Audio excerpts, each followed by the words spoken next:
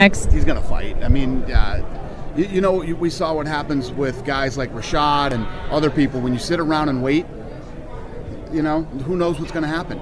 Kane could get hurt again, and then what? Now you've been out 2 years or however long he'll be out. Just makes no sense. And have you spoken with him about it, or is this the first you had mentioned it? I met with him a couple weeks ago, and you know, so I think he understood where we were on that thing that we wanted to do. If we wanted him to fight. You were so fired up, like with Silva and Mark Hunt's fight. You have like t-shirts and hoodies. What did you think about like his drug test? It bummed me out. You know, I was bummed out, and I love that fight so much. Love that fight. I can't remember. Tell me the last time you saw two heavyweights go at it back and forth like that ever. And I mean, it's been cool, man. It's been a long time. So I was bummed out. These end-of-year fight cards are always so stacked. I mean, you look at the prelims, and any of those fights could belong on the main card of any other pay-per-view. Is there a lot of extra time toward the end of the year where you have to sit down and look and make tough decisions about what goes on that main card? Yeah, well, we always want to build a card that you know, we always want to build a card that people are excited to see, and you know, we got a lot of guys injured the first half of this year, but we're getting it together. There's a lot of positive things happening already this year. Hopefully I'll announce a lot of stuff on Saturday, trying to get it together so that we can. You know, I say this, I mean, I'm sitting in this chair saying this to you guys every year. At the end of every year we take it to another level. I personally think 2013 was the best year of fights we've ever had in the history of the company.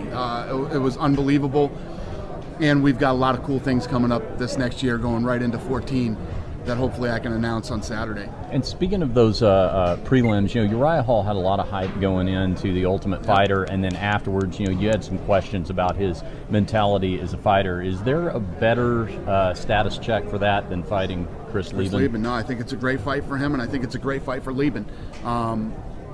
Yeah, we'll find out. We'll see on Saturday. You know, I got some text from Uriah saying, "I'm glad you said all that stuff about me because it motivated me," and you know, so we'll see on Saturday. He's a great kid. I hope.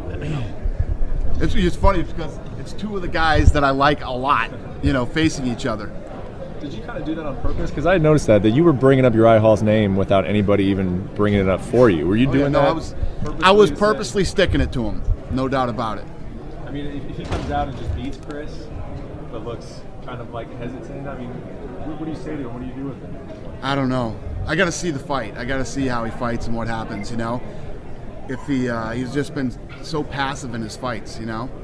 How about for Lieben? I mean, obviously, this is kind of a career evaluating type fight. I mean, I know he's one of your favorites, but Lieben's one of those guys who's you know, again, guys like Anderson Silva and Josh Barnett, and you don't see guys like this that can stay at that level as they continue to get older and older. You know, and Chris Lieben might be at that point where he's, you know, winding up his career. When Chris Lieben has his head right and everything, his life outside the octagon is great. He had a school, he was doing great things, he's been with this girl for a long time who cares about, I mean, everything in his life can be great as long as he stays the right path. So, you know, Chris Lieben's had a great run. He's a guy, you know, imagine season 1 of The Ultimate Fighter without Chris Lieben, you know? Chris Lieben was the guy, you know, when we look back at it now, you don't think about it this way, but when Anderson Silva first came into the UFC, he fought Chris Lieben. That was his first fight. And on the night of July 19th, 1996, the whole world watches as 54-year-old Muhammad Ali sets the cauldron ablaze at the Olympic Games in Atlanta. The sight of the Olympic gold medalist and 3-time heavyweight boxing champion defying Parkinson's disease to light the Olympic flame warms public affection for a man who 3 decades earlier was a racial and political lightning rod. It was a great thing for the country. It was a great thing for Muhammad Ali. But if he were not sick, would America have allowed him to do the same thing? Muhammad Ali has been beatified in some ways because he's no longer threatening to the establishment.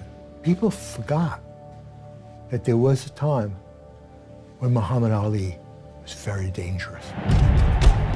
He was dangerous in the ring. If he goes down again, it's over! I'm the greatest thing that ever lived! I shook up the world! I shook up the world! But some saw him as dangerous outside the ring. out of all people, takes an Uncle Tom Negro to keep continually calling me by a slave name, which is a white name, Cassius Clay. He was against the war when, for the first time, we as Americans actually said, no, this isn't right. He was a champion when we were gaining black pride and civil rights. He was our moral conscience. He was our athletic dream. Muhammad Ali epitomized what we were all about in the 60s. He was on a spiritual quest, breaking out, coming out of Louisville, going on that search for meaning, going to the Olympics, coming back, meeting the dark forces, 3.5 years of exile while he's fighting for his life, and then coming out on top. It's the hero's journey, man. I'm going to save boxing. I'm good looking, clean living, cultured, and I am modest.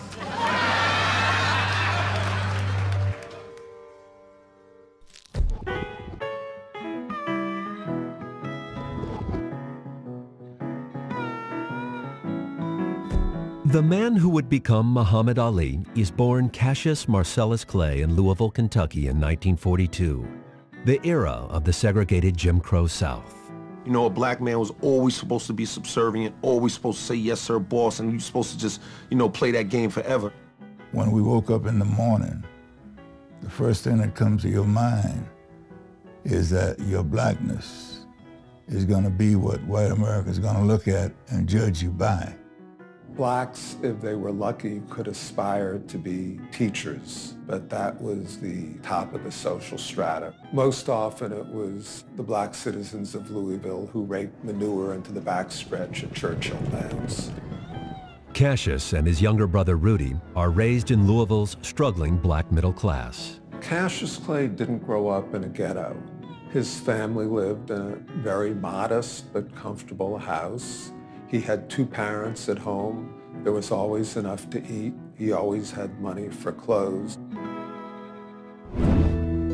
Clay's father is a skilled sign painter, a proud and volatile man. You know, my grandfather, Cassius Clay Sr., you know, he's kind of in my father's genes, you know, very extroverted and bold and loved himself. So he got a lot of that from his father. Odessa Clay was a very sweet, nurturing woman. And when you looked at Cassius, you saw the 2 parents fused into one personality.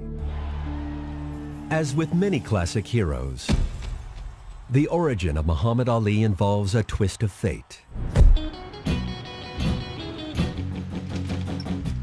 In 1954, 12-year-old Cassius Clay rides his brand new bicycle to a black business expo in downtown Louisville. Cassius spent some time walking around, getting free candy, seeing what was there. When it was time to leave, he went outside, and his new red and white Schwinn bicycle had been stolen. Somebody told him that there was a policeman in the basement of the building teaching youngsters how to box. Furious young Clay finds Officer Joe Martin in the Columbia gym. Clay is ready to fight whoever stole his bike. Martin calms him down and suggests that if he wants to fight, he should first learn how. Martin teaches the 89-pound Clay how to box, and his teenage student is eager to learn. Within weeks, young Clay wins his first amateur bout. It's the start of something bigger than either of them can possibly imagine. There was another black trainer at a black gym named Fred Stoner, who he also worked with. But Joe Martin was the person that was held up and put out front for the publicity. Here's the white policeman. He taught this young fellow how to box. It's a feel-good story. Ambitious, driven Cassius Clay becomes a national Golden Gloves champion. It's a TKO decision for Cassius Clay. Rock and roll pioneer Lloyd Price often gigs in Louisville. But despite the fact that his song Stagger Lee is topping the charts, he's got to find lodging in a guest house on the black side of town. There was a corner spot called Rivers Lounge, and I would go there because it wasn't far from the guest house. And this young Cassius Clay would always come by there, and him and his brother, Rudolph was his name. And he said that he's gonna be the champion of the world. He always had a big mouth, you know. I'm gonna be the champion of the world. You know, he had all this energy and he was ambitious, and the young guys at that time wasn't thinking like he was thinking. John F. Kennedy is running for president in May of 1960 as 18-year-old Golden Gloves champ Cassius Clay wins the U.S. Olympic trials in San Francisco, then goes on to take the light heavyweight gold medal at the Summer Games in Rome. 1960, I'm in the Olympic Village in Rome, and this person is sitting on some steps, and he's got a gold medal around his neck, and he's talking about what he's going to do with his life in very loud terms. And the thing that caught me about him, I noticed all the women turned around when they got 5 yards away to take a second look. But despite all the attention he gets in Rome, Clay finds that Olympic gold still won't buy him a place at the table in his own hometown. Here we were being idolized as competing athletes on one hand, and then on the other hand, there were certain restaurants you couldn't go in. You know, it's not fun for people to tell you, yo, you can't eat here. It's irritating when people try to hold you down. You don't get up and start chanting, you know, you get up and start swinging.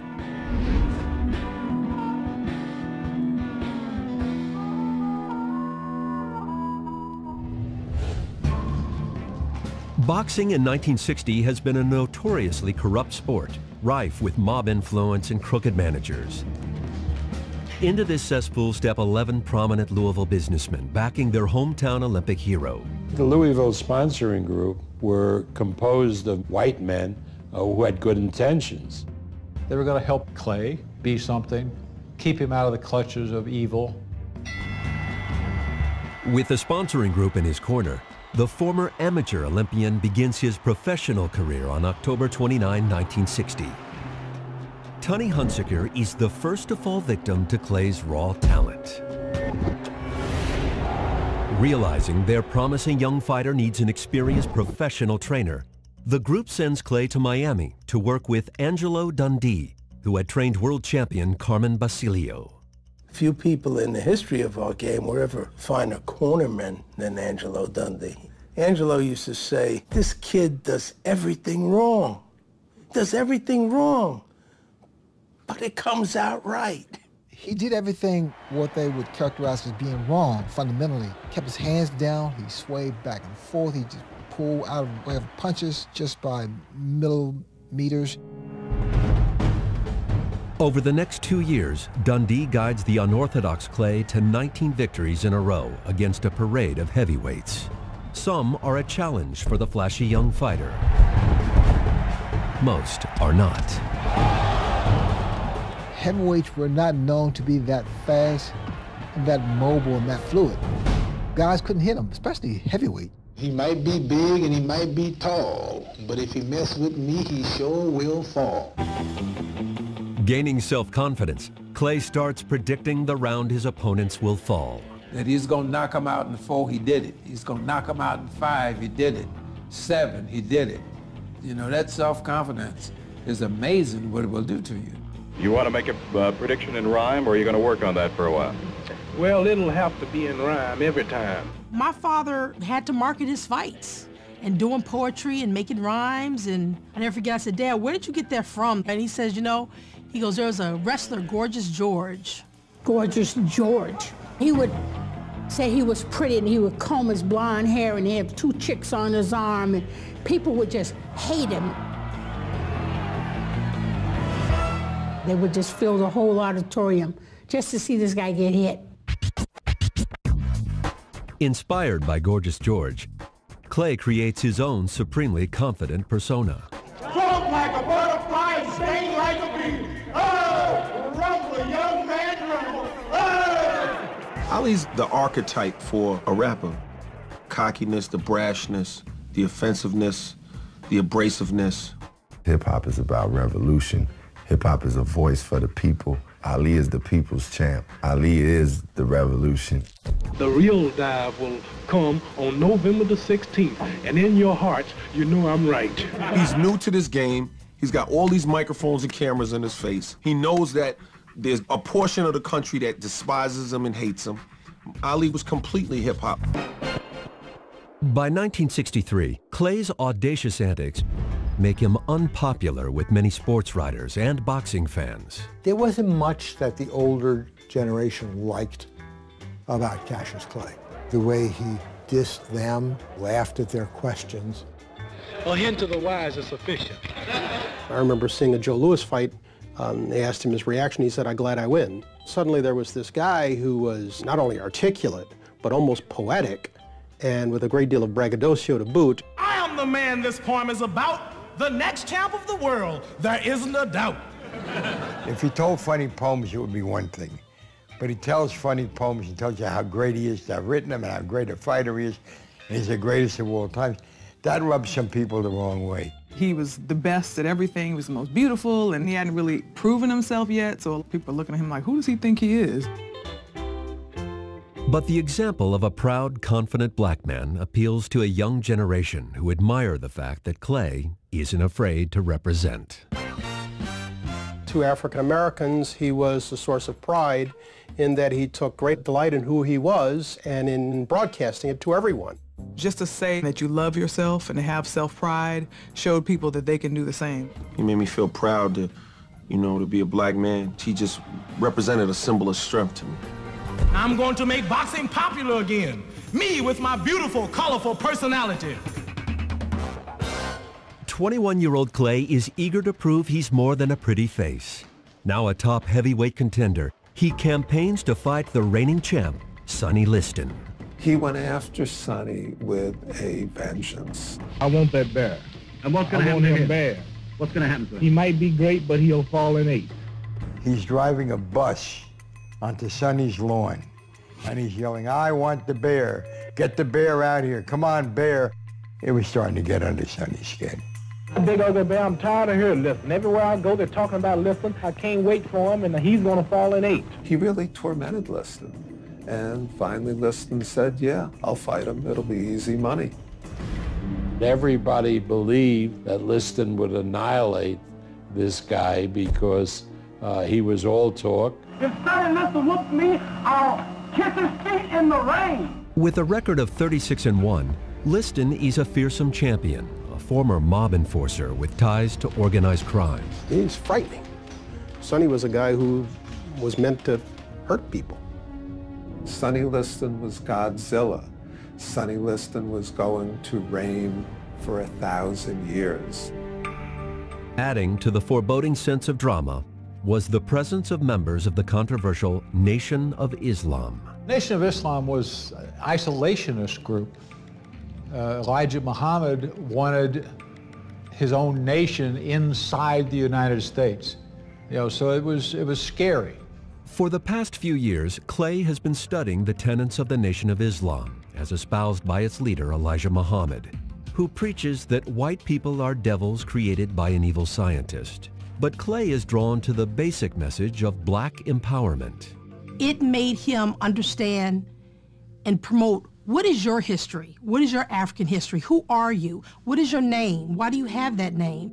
I'd never heard anything like I heard going to the meetings with Ali.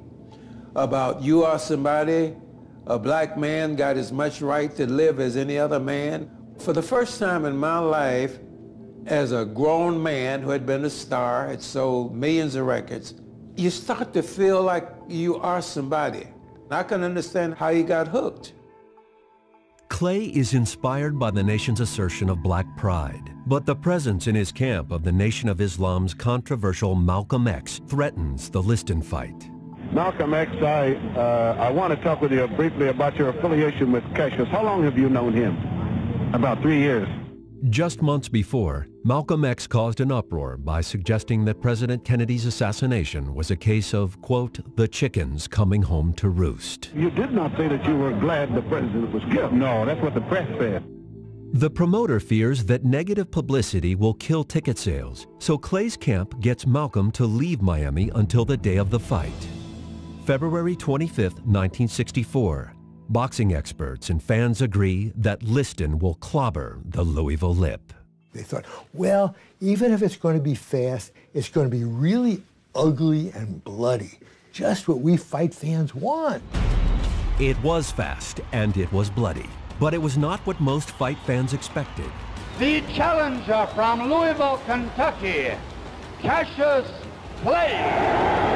When the two men entered the ring, we suddenly realized that David was bigger than Goliath. Another jarring right hand that time, folks. Another one. Sonny wobbles. Cassius has him hurt. Clay dominates Liston from the bell, dancing around the slower champion and opening a cut under his left eye. After 7 punishing rounds, Liston claims an injured shoulder and won't come out for round 8, making Cassius Clay the new heavyweight champ. I don't have a mark on my face, and I upset Sonny Liston, and I just turned 22 years old. I must be the greatest. I told the world. There were a number of people who immediately said, oh, the fix was in. Sonny Liston quit against Cassius Clay. He was just getting beaten up. He didn't like it. He was a bully and he couldn't take it. After his stunning upset of Liston, Clay holds a press conference that would only amplify the shock factor. Somebody said, are you a card-carrying member of the Black Muslims? And he blew up. Clay confirms that he's a member of the Nation of Islam. And he said, I don't have to be what you want me to be. I'm free to be who I want. This is about as revolutionary a statement as I've ever heard in sports. Now the heavyweight boxing champion, Cassius Clay, is free to be himself. No one could get their mind around the idea that this great kid from Louisville, raised by a Baptist mother, was suddenly announcing that he was a member of the Nation of Islam. A few weeks later, public opinion of the new heavyweight champ goes from bad to worse. Cassius Clay is a name no more, is that right? Yes, sir. It's Muhammad Ali. Muhammad means worthy of all praises, and Ali means most high in the Asian African language. This is the toughest guy on the planet. He turns his back on Christianity. He turns his back on his family's name, and it began the split between people who loved him and people who hated him. My name is Muhammad. Y'all keep calling me Cassius. I'm tired of telling you. You know, you're intelligent. My name is Muhammad Ali, not Cassius. Was anybody special gave you the name? Yes, sir. My leading teacher, the most honorable Elijah Muhammad. Elijah Muhammad's influence is growing. Not only does he give Ali his new name, he introduces him to Sanji Roy, who becomes Ali's first wife in August of '64. Muhammad Ali had 4 wives. Sanji, Khalila, Veronica, and now Lonnie. I found the first wife in a strange way, maybe the most interesting. She was very firmly in love with him. Their honeymoon is short-lived. We no longer had Cassius Clay. We now had Muhammad Ali, who was a member of the Nation of Islam, which made him very unpopular. It was getting very hard to find a place where he could fight. Originally, the Liston rematch was set for Boston. Then Muhammad suffered a hernia. The fight was postponed. Boston washed its hands of it, and it finally wound up in Lewiston, Maine, which is one of the few places that would take it. Then, 2 months before the rematch, Malcolm X, who had broken with Elijah Muhammad to embrace Orthodox Islam, is gunned down by members of the Nation of Islam on February 21st, 1965.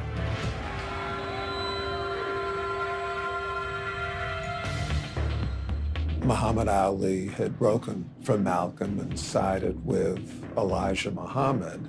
So there was concern that Malcolm's followers might exact retribution against Ali. The rumor had been spread that there was a carload of gunmen coming up from New York to kill Muhammad Ali in the ring. Ali Liston, too, was a mess. It was a mess outside the ring, and it was a mess once the fight started. Midway through round 1, Ali hits Liston with a blow that would become infamous as the Phantom Punch. Did you see the punch? Did you see it? Was it the punch heard around the world? It wasn't even a punch seen around the world. The punch was hard enough to knock Liston down, but he thought Liston could have gotten up. It took about 8 seconds after 9 and 10 that the crowd began to chant, "Fix, fix, fix." Ali's second disputed win over Liston does little to win over his boxing critics. He has other critics as well. A certain portion of Black America loved him. Another portion of Black America did not love him. The Black community was divided. Those who thought integration was a great thing, and those who did not think of integration in that way, but thought of equal rights and our freedom, equality, and justice. I'm not out there marching and going places I'm not wanted. Those of us who were young, who understood our manhood, and who took pride in it, we were not asking to be a part of white America, but demanding our rights just like any other citizen.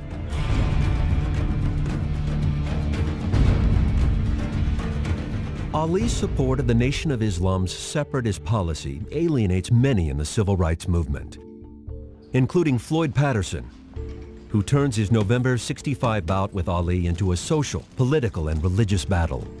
He said a black Muslim has no place being heavyweight champion in America, and that he, as a Catholic, was going to bring the title back to this country. Floyd was a nice man, but his approach was what we call an Uncle Tom approach, doing all the things that white America wanted you to do. You ain't nothing but an Uncle Tom for white people. What's my name, Uncle Tom Negro? I'll jump on you now. What's my name? When Muhammad Ali got him in the ring, he became pretty cruel in his beating of Floyd. He was really giving him a lesson, talking to him, hitting him and talking to him. Ali would disable Patterson, then step back, admire his work, and then beat on him some more. I believe they're gonna stop it. Ali beats Patterson by technical knockout. 2 months later, he sues his wife Sanji for divorce. She'd lost favor with her husband's increasingly influential Muslim inner circle. They said it was because she wore makeup. She wore daring dresses.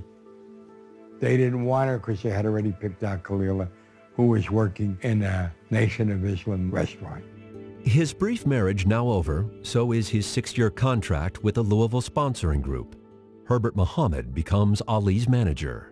Herbert Muhammad was the son of Elijah Muhammad, who Muhammad Ali counted as his spiritual father.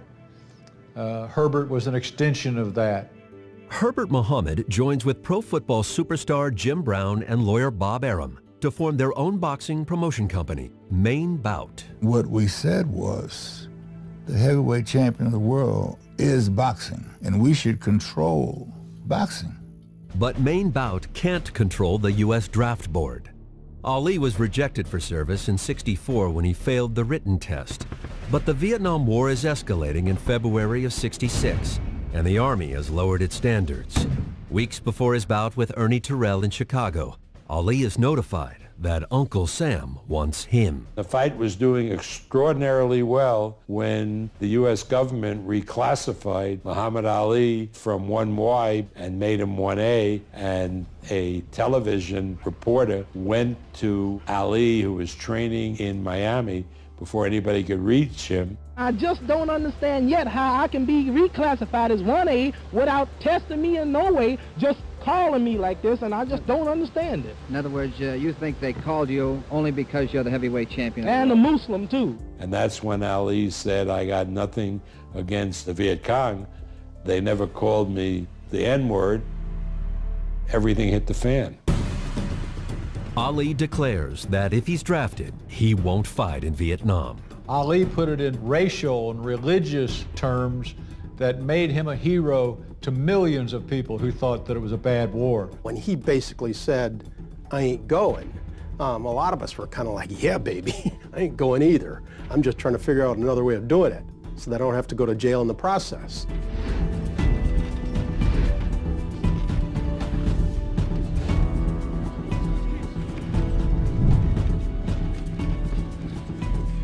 Then you're not apologizing for the unpatriotic statements that you made. That'll be taken up with the government. Ali's unpopular stand causes Chicago politicians to scuttle the Terrell fight, leaving his management looking for another fight in a new venue.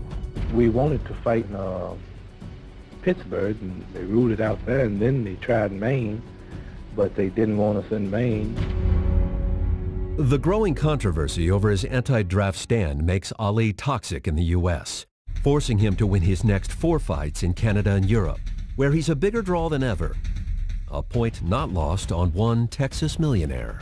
I got a call from this real character, Judge Roy Hoffines, who owned the Astrodome in Houston, and he said, "You bring that boy down here, nobody is going to tell him he can't fight here."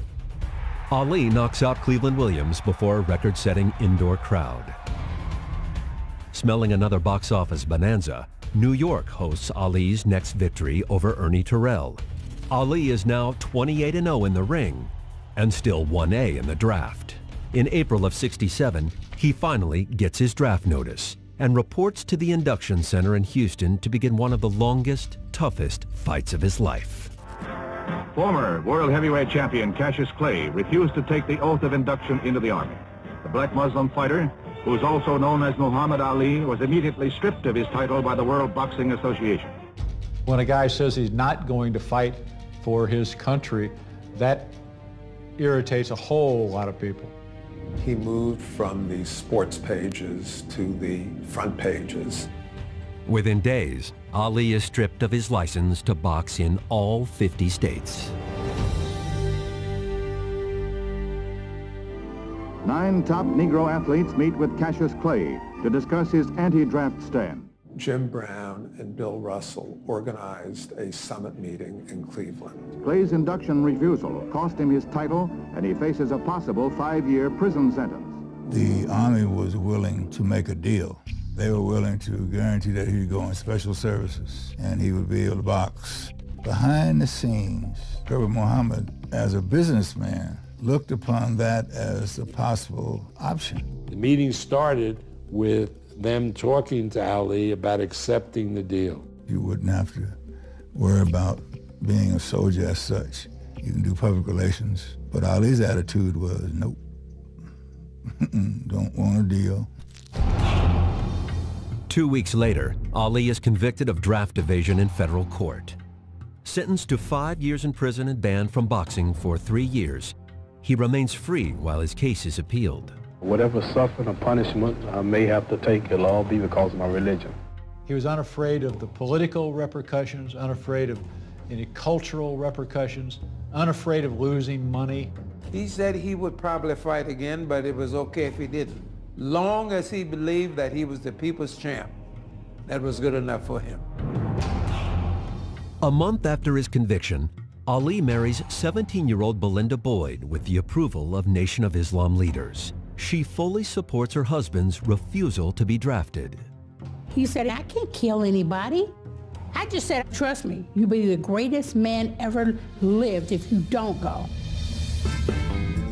Facing 5 years in prison and unable to fight while appealing his case, newlywed Ali needs to earn money, so he embarks on a college lecture tour.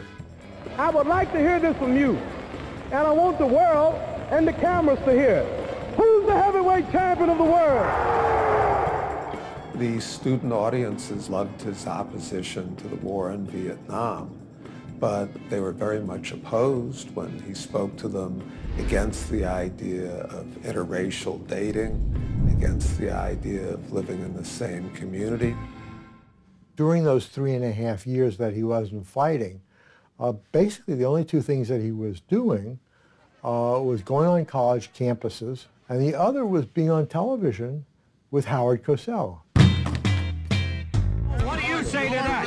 I predict that the fans will be angry at the experts for misleading them so much. I think that his relationship with Howard Cosell was critical to his acceptance by America.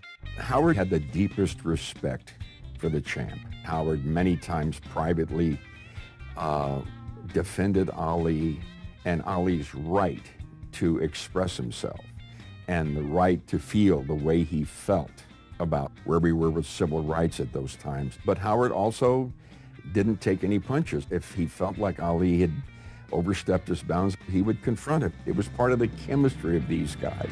You had two gigantic egos.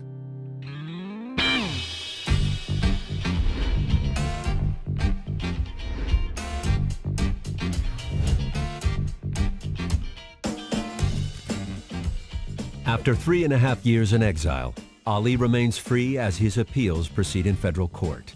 And while politics cost Ali his boxing license, politics provides a chance to fight again.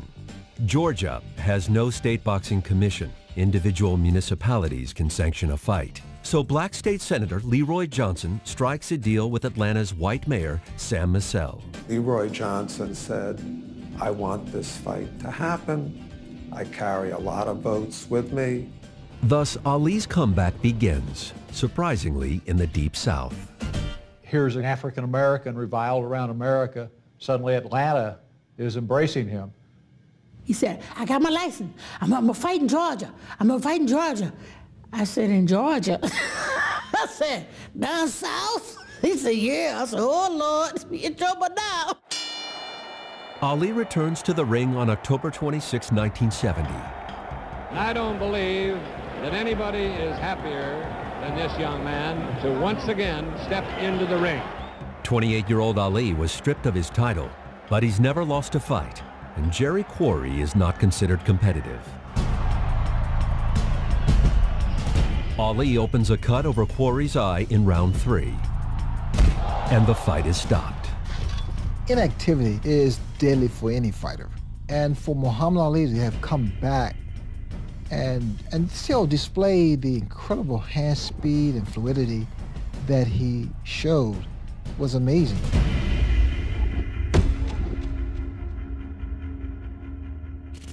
While Ali's draft evasion appeal works its way up to the Supreme Court, the NAACP sues the New York State Athletic Commission in federal court, arguing that their ban on Ali is discriminatory. Their ban is lifted. Free to fight in New York again, Ali stops Oscar Bonavena at Madison Square Garden in December 1970. It's over! Ali is the knockout winner! Setting up a title shot against Joe Frazier for an unprecedented $5 million purse. Now we have a chance to see who the real champion of the world is. That was revolutionary. You know, $2.5 million apiece. Wow. Back then, that was a vast sum of money. Even Mickey Mantle was not making that much money. Well, let Joe Frazier talk all he wants. We got a few miles to straighten all this mess up. He brought people to the sport that didn't even necessarily follow boxing. They just liked Muhammad Ali. I have fixed up the round that Joe Frazier will go down. You got this person who's standing up and he's been stripped of his title. People wanted to see, who is this guy? His fights meant more than just the sport of boxing. His fights were like a fight for justice. Ali was carrying the weight of everything. I don't think it's possible to overstate how much Ali embodied the hopes, aspirations, beliefs of young people in general and young African Americans in particular. Joe's gonna come out smoking, and I ain't gonna be joking. The bout is set for March 8, 1971. As the fight approaches, the battle between two unbeaten heavyweights becomes far more than a boxing match. Get your hands off me. If you were a liberal, you were rooting for Ali. If you were conservative, you were rooting for Joe. It was a clash of cultures. There were the people who were demanding civil rights, who were against Vietnam, and the people who thought Vietnam was right. Then damn it, we're going to put our views in the ring and settle it once and for all. March 8, 71. The world flat out stopped. The apartment that we lived in was going crazy for that fight. We were glued to the radio. I can still see Ali leaning back over the ropes, saying, no contest. Meanwhile, Frazier is pounding him, 20 times. Ali absorbed an enormous amount of punishment, gave out an enormous amount of punishment. Yeah, and when the 15th came and they said he'd been knocked down, it was like, this can't be. Ali gets quickly to his feet, but the damage is done. Ali suffers his first loss. It's Frazier by unanimous decision. This can't have happened. This is impossible. It was impossible not because we didn't believe Joe Frazier could beat Muhammad Ali. It was impossible because his beating him meant they were right, and they couldn't be right. And the right-wing idiots and the hard hat guys and the ugly Americans, they were standing in the way of history. They were standing in the way of change. They were on the side of wrong. And so they couldn't be right. They just couldn't. In the first blush of defeat, Ali was gracious and elegant. He was perfect in giving Frazier credit. I've been always handing out the defeat, so now I'm defeated, and now I can see how other people felt. And when I do come back, if I ever do, I'll have more of a hunger or determination, which is something you lose in the intoxication of so-called greatness. By the next morning, he'd been robbed. He went on every late-night talk show. He convinced half of America or more that he had won a fight, and it killed Frazier. He was the only one who believed, coming out of that fight, that he would be champion again. 4 months after his unanimous loss to Frazier, Ali wins a stunning unanimous decision in the Supreme Court, which overturns his conviction for draft evasion. I mean, nobody would have believed that that could have happened when Ali refused to step forward.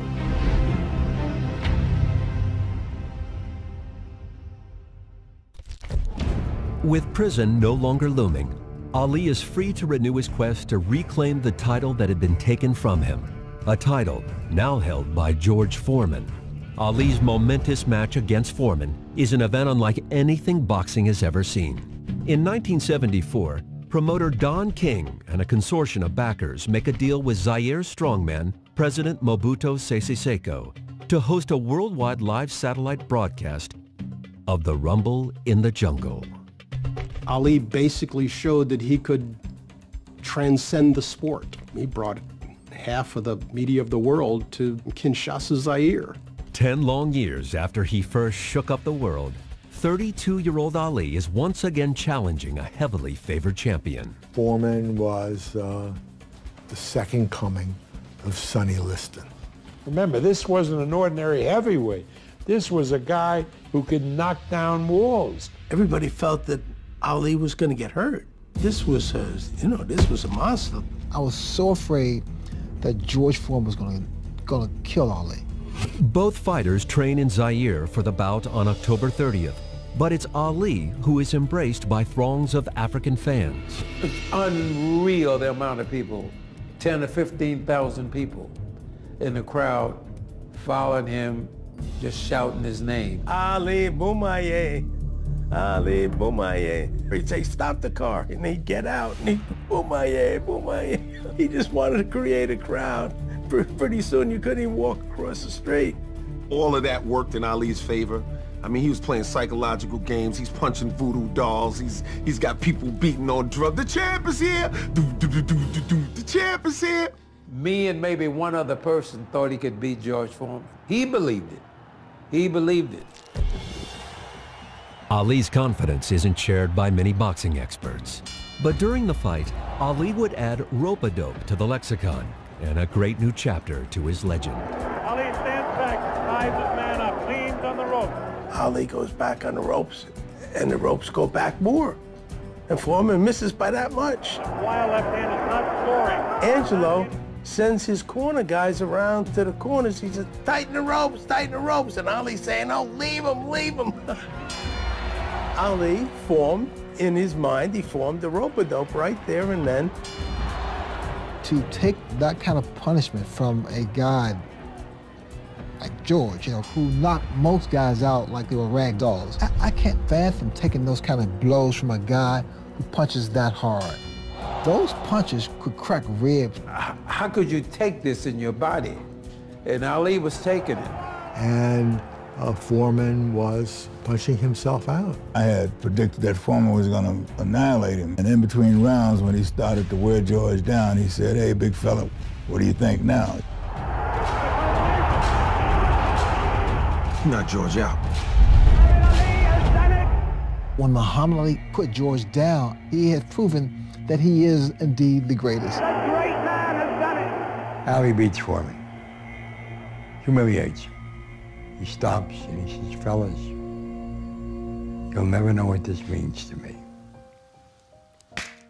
That should have been his retirement. How can you top that? You've went through the trials, your ups and your downs, your glory times. This is the time to retire. He had proven the point. You can't go any further once you prove the point. And there's something about the romance of athletics that is hard for people to give up. For him, every fight was another drama, another circus, and he loved every minute of it. All those available ladies, all this love and admiration. It's very hard to walk away from that.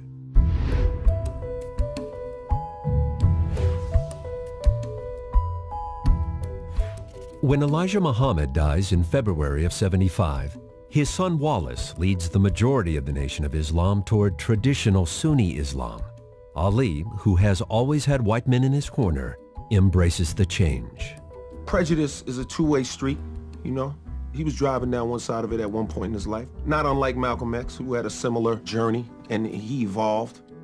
He said, whites can become Muslims. Now he says, so you can become a Muslim. And he hugged me. There wasn't any racism in Ali.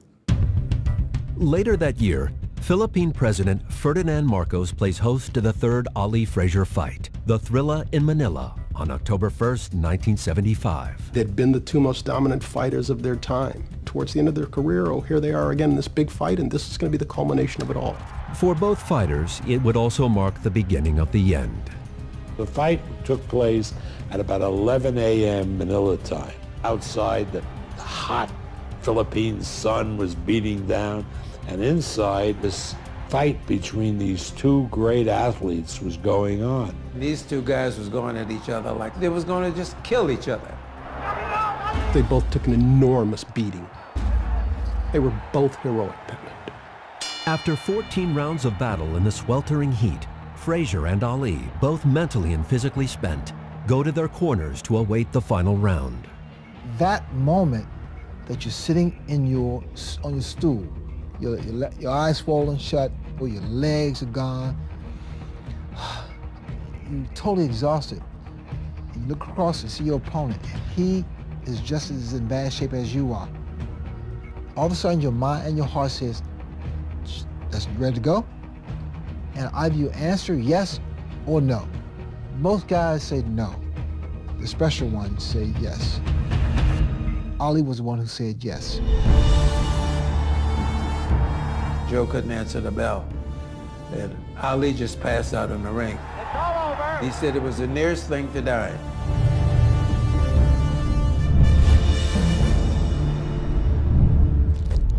In the year after his punishing victory over Frazier, Ali defends his title 4 times, including a brutal 15-round win over Ken Norton. His longtime ring doctor, Ferdy Pacheco, sees the writing on the wall. Pacheco went to Norton's locker room and told him, congratulations, you just ended Ali's career. Norton had lost, but Ali was physically beat up. The following year, his speed and skills diminished. Ali survives a 15-round slugfest with Ernie Shavers, Muhammad Ali, not down but hurt. the hardest-hitting heavyweight in boxing. Said that Ernie Shavers hit me so hard that my ancestors in Africa turned over in their graves. Which was a fabulous line, except the way that he said it was just the beginning of a slur in his speech.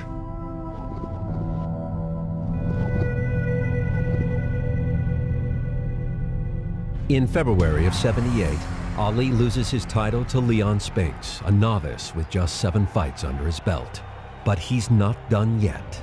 Fights Spinks again, beats him, regains the title, and then Don King gets Ali to fight Larry Holmes, and I was absolutely horrified. The Holmes bout is set for October 1980, a year after Ali's last fight against Spinks. His deterioration is evident. Even to those of us who never looked at Ali with clear eyes, it was clear that he was done. Holmes wins by TKO in the 11th round, the first time Ali has ever failed to go the distance. Whatever damage had been done to Ali in all of these 12, 15-round fights, all of that had come together to leave him a shell of what he once was. A year later, Ali steps into the ring one last time to fight Trevor Berbick on December 11, 1981. The whole family went, and up until the fight, we were begging him in his hotel room, don't fight, you don't need to do this anymore. After the loss to Berbick, Ali finally calls it a career. It's hard to tell a champ that it's time, it's over, because we always believe we can always win that fight. Ali fought. That's what he did. And we who loved him really had no say in it and no right to say, no, we don't want you to fight anymore because it ruins our memory. Well, he had a right to say, I will choose when I'm going to leave it. And he did.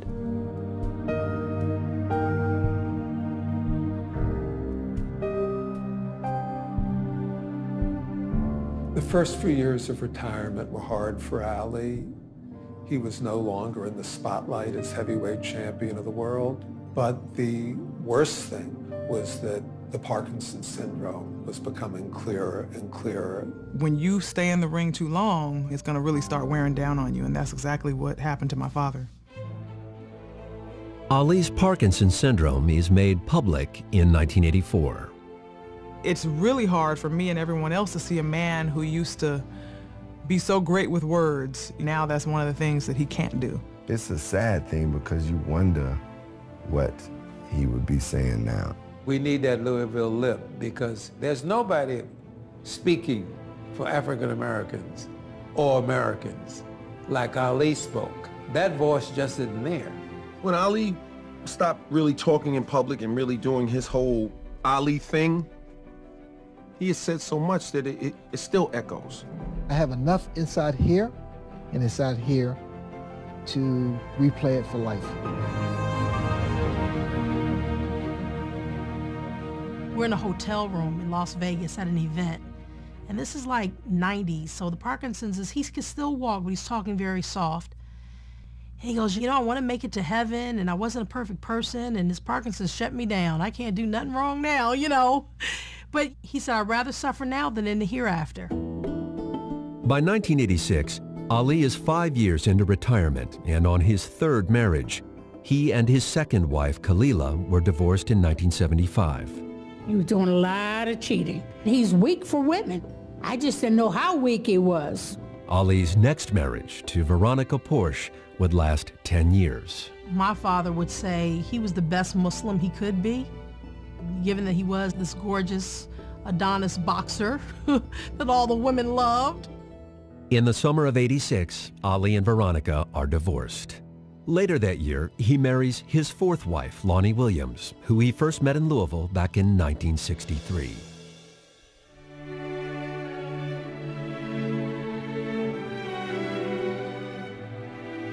In 1996, Ali would make a memorable return to the global spotlight.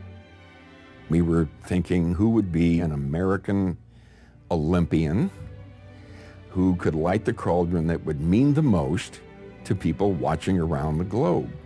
Ali was the guy who made the most sense. And it was not met with wide open endorsement. There were some people who said, well, you know, he was a draft dodger, wasn't he? Misher and Ali's longtime friend Howard Bingham work out a deal in which they agree to keep Ali's torchlighting role a secret. Howard Bingham calls me, your dad's lighting the torch. Don't tell anyone. Just call your sisters and brothers. And I'm in a control room at the bottom of the stadium with 26 cameras and, you know, directing the world feed. But even down there, in the bowels of the stadium, I could hear what was going on up there. And I never dreamed that it would be that strong and that powerful. You know, when my father gets nervous, he shakes more. So he's shaking the torch, and I'm like, oh, Lord, Dad gonna burn down the stadium. There was a part of me saying, oh my God, look at Muhammad, feeling sorry. But then there was the other part of me said, for God's sake, that's Muhammad Ali. To have predicted in 1967 how much Ali and his personality would resonate around the world 20 or 30 years later, there were a lot of people that would have said that will never happen. The transformation of Ali from the most hated man in America to this beatified Ali of today. A complete reversal. But those of us who believed we were in the right back in the 60s, this simply validates it. That, hey, you finally came around. You know, you couldn't stop the march of history. He saw where it was going. He pointed the way. You hated him for it, but you couldn't stop it. Ali is awarded the Presidential Medal of Freedom in January 2005. Later that year, the nonprofit Muhammad Ali Center opens in downtown Louisville, not far from where his bike had been stolen over 50 years before. His legacy is that when you believe in yourself, no matter what the odds are, if you're on the right side of history, and if you perfect your craft, you can accomplish anything. He stood up on a level that nobody else stood up, and he had a platform that no one else had, risking his personal success and his personal wealth to basically tell the truth. People today are fond of saying, yes, Muhammad Ali stood up for his principles, but there's been a determined effort to wipe away cognizance of what those principles once were. Don't wipe out the memories of what Muhammad stood for in the 1960s. Take it, build on it, and show how Muhammad Ali and America both changed and came together in the end. He was no saint. He was no devil. He was Muhammad Ali. And nobody else ever was or ever could be.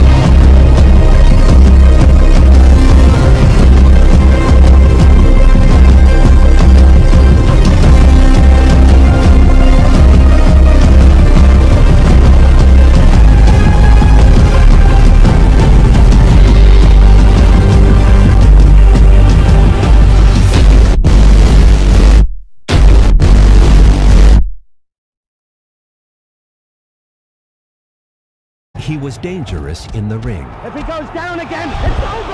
I'm the greatest thing that ever lived. I still got the world. I still got the world. But some saw him as dangerous outside the ring. Out of all people, it takes an Uncle Tom Negro to keep continually calling me by a slave name, which is a white name, Cassius Clay. He was against the war when, for the first time, we as Americans actually said, no, this isn't right.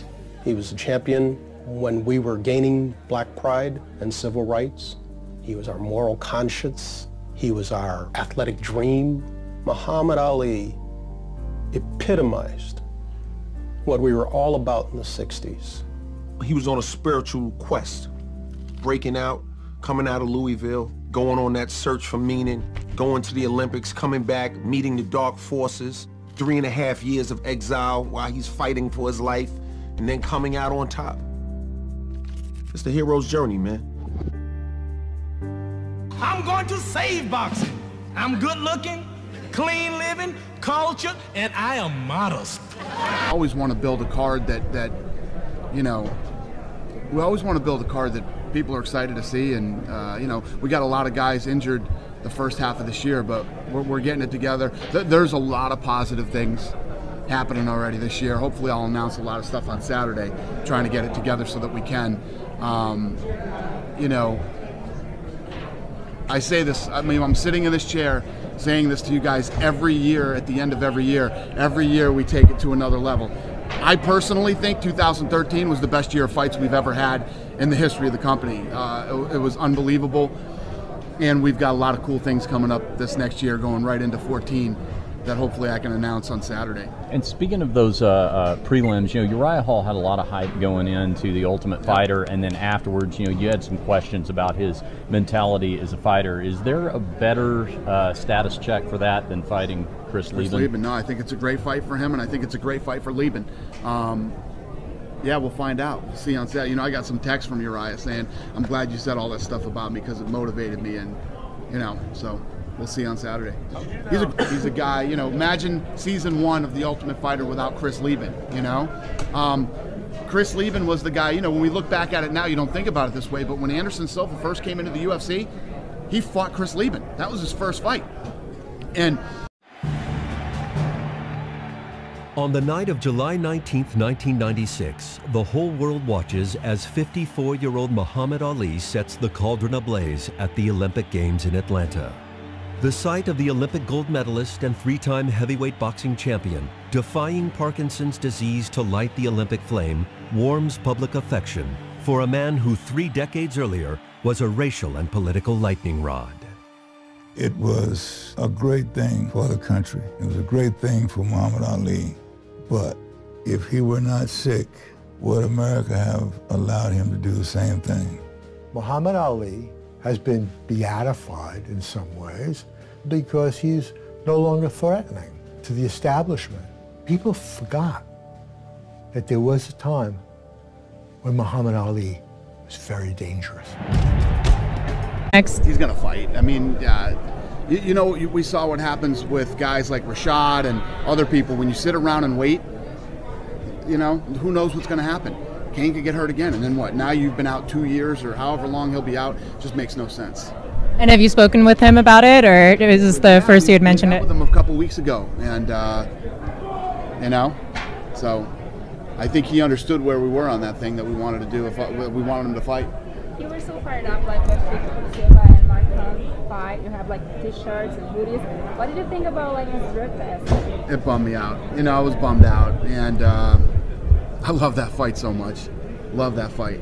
I can't remember. Tell me the last time you saw 2 heavyweights go at it back and forth like that, ever. And I mean, it's been cool, man. It's been a long time. So I was bummed out. These end-of-year fight cards are always so stacked. I mean, you look at the prelims, and any of those fights could belong on the main card of any other pay-per-view. Is there a lot of extra time toward the end of the year where you have to sit down and look and make tough decisions about what goes on that main card? Yeah, well, we are a great kid. I hope. It's funny because it's 2 of the guys that I like a lot, you know, facing each other. Did you kind of do that on purpose? Because I noticed that you were bringing up Uriah Hall's name without anybody even bringing it up for you. Were you doing that? I was purposely sticking it to him, no doubt about it. I mean, if he comes out and just beats Chris, but looks kind of like hesitant, I mean, what do you say to him? What do you do with him? I don't know. I got to see the fight. I got to see how he fights and what happens, you know? If he's just been so passive in his fights, you know? How about for Lieben? I mean, obviously, this is kind of a career-evaluating type fight. I mean, I know he's one of your favorites, but Lieben's one of those guys who's you know, again, guys like Anderson Silva and Josh Barnett, and you don't see guys like this that can stay at that level as they continue to get older and older. You know, and Chris Lieben might be at that point where he's, you know, winding up his career. when Chris Lieben has his head right and everything, his life outside the octagon is great. He had a school, he was doing great things, he's been with this girl for a long time who cares about, I mean, everything in his life can be great as long as he stays the right path. So, you know, Chris Lieben's had a great run.